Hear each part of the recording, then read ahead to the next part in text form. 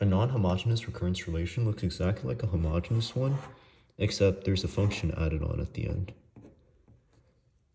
So to solve these, we need to solve the homogeneous part. So find a sequence that satisfies this, as well as a sequence that satisfies this. So let's solve the homogeneous part first.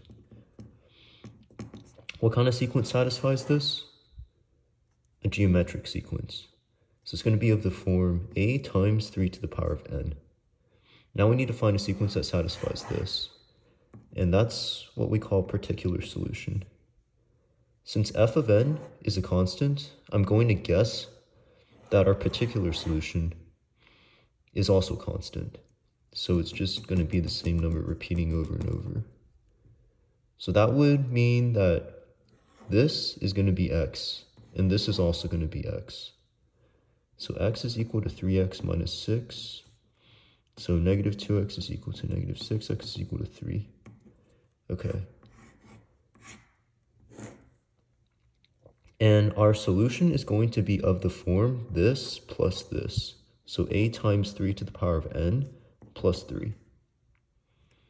And if we know a1, then we can figure this out.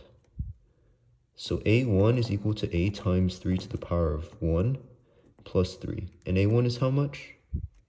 30. Okay, so 3a plus 3 is equal to 30, which gives a is 9. So our answer is going to be 9 times 3 to the power of n plus 3. 9 times 3 to the power of n plus 3. This is your answer.